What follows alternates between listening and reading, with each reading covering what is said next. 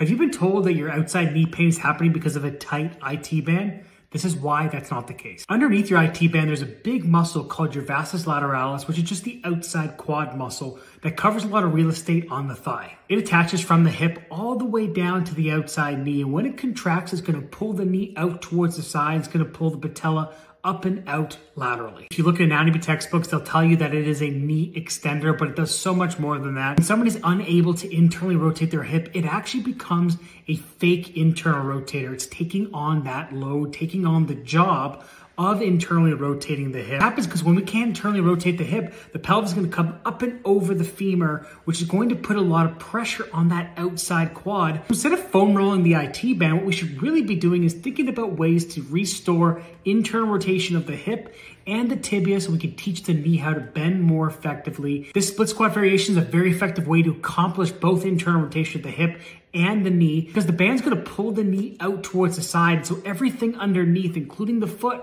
has to pronate and has to turn inwards, therefore creating this internal rotation from the foot all the way up the chain.